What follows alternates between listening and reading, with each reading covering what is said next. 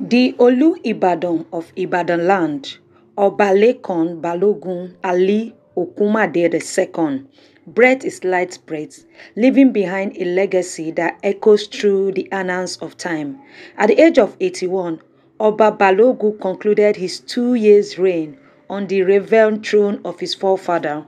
March 11, 2022 marked a significant moment at Oyo State Governor Seyi Makinde bestowed upon him the staff of office, symbolizing his ascension to the throne.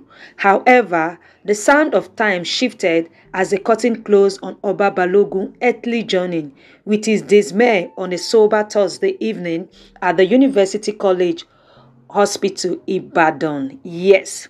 And Governor Makinde on press secretary made this announcement, and this is what he wrote. He said, with sober submission to the will of God, I announce the passing and glory of our father, His Imperial Majesty Oba Balogun Ali II, the 42nd Olubadan of Ibadanland.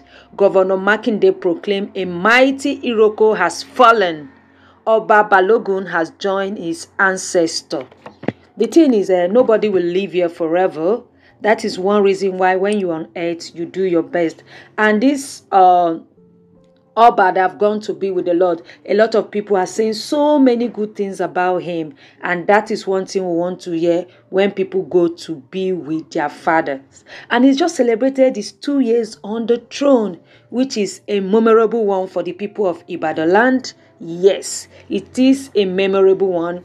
And let's put his family in prayer, his kids, his family, his siblings, let's put them in prayer, and the entire people of Ibadan, because this is a great loss. This is a great loss.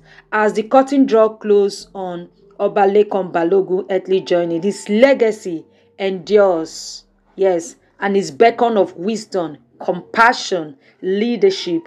May his memory continue to illuminate the path of progress and unity of the people of Ibadanland, honoring the legacy of a renowned monarch whose spirit transcends and confirm of time and mortality. Rest on, great one. Till we see to part no more.